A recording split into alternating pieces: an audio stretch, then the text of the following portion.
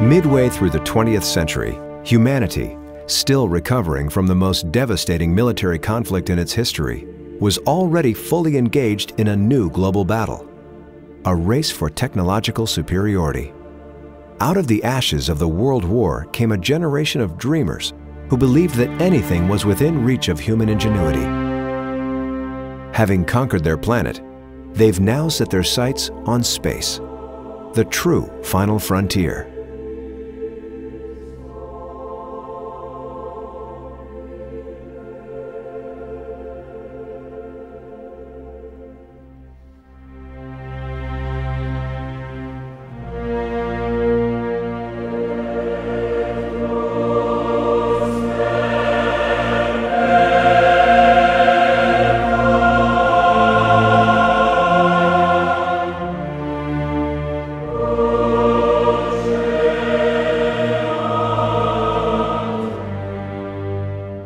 When I was growing up, what got me first interested, or first thing that I remember about astronomy was Sputnik. When I heard the beeping on the radio, it was the beginning of the space race. Sputnik, of course, was a really sobering thing for our nation. Our charismatic president, John F. Kennedy, declared that we were going to the moon, and clearly implied that this nation intended to demonstrate its superiority in technical and engineering sphere, and that we were going forth into space. In this decade, we shall make up and move ahead. While these seemingly fantastic events unfolded on the pages of daily publications, radio, and TV broadcasts, captivating imaginations of millions, our story, like many other great ones, had rather humble beginnings. It all started on a sunny Southern California day, in a dusty garage in Gardena, where Tom Johnson, an amateur astronomer, an electrical engineer, and the owner of successful Valor Electronics, was meticulously grinding his first telescope mirror blank. In a sudden flash of genius, Tom realized the potential hidden in a piece of polished glass before him.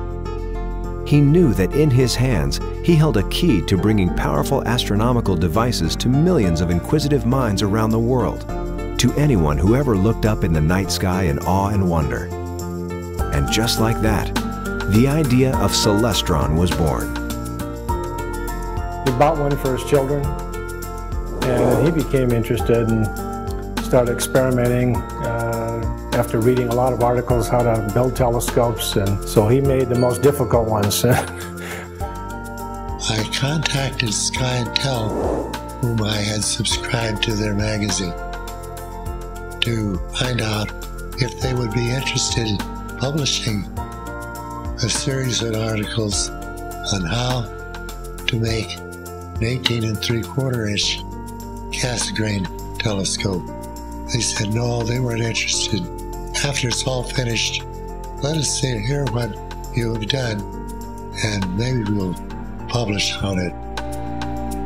Determined to complete this extremely challenging project, Tom Johnson built an 18-inch Cassegrain telescope utilizing only a home-built mirror grinding machine and a highly sensitive wavefront accuracy test method of his own creation. And that to me is just a phenomenal talent, skill, vision to have. To be able to build machines that could make parts, very precise optical component parts, and then determine a way to test it. There are machines that you could use for testing now that are millions of dollars. And they're not any more accurate than what Tom was doing back in 1960. Tom's 18-inch telescope had its first public appearance at the Los Angeles Astronomical Star Party on July 28, 1962, where it received rave reviews from the members. People that were relatively enthralled by Johnny-come-lately in the telescope field who could make an 18 3/4 inch Cassegrain telescope and get it to working. I did send off the plans and the progress report to Sky and Tel, and I get a note back saying they wanted to publish the article after all. In March 1963, a cover article about this revolutionary new telescope was finally published in the Sky and Telescope magazine. generating a tremendous response from the readers. This success solidified Tom's vision for Celestron as a serious telescope-making business. Let's digress for a second and look at what really makes a telescope more or less desirable. In a nutshell, there are two main characteristics that astronomers are after: the aperture and the focal length. The aperture is the diameter of the telescope's lens or mirror. It is the single most important factor in choosing a telescope. It contributes to the telescope's prime function, to collect light. At any given magnification, the larger the aperture, the better the image will be. The focal length is the distance that light needs to travel inside of the optical tube.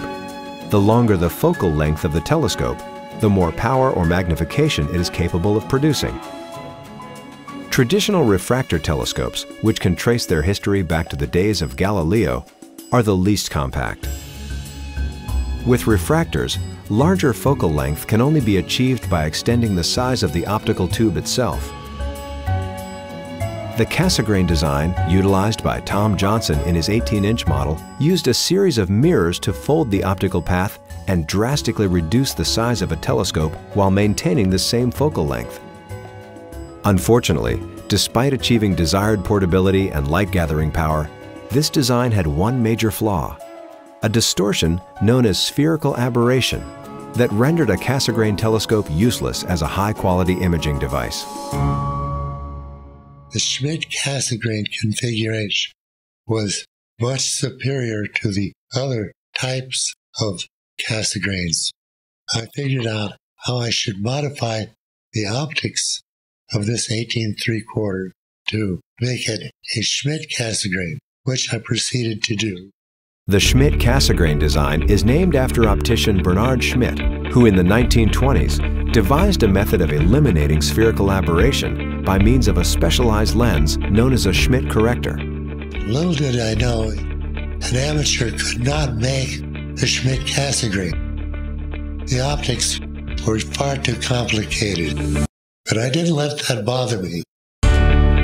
Tom continued perfecting his techniques, and finally, in 1963, in what became a technological breakthrough in modern telescope making, he devised a way to produce Schmidt corrector plates of flawless quality by a completely new method at a fraction of the time and cost it took to make them in the past.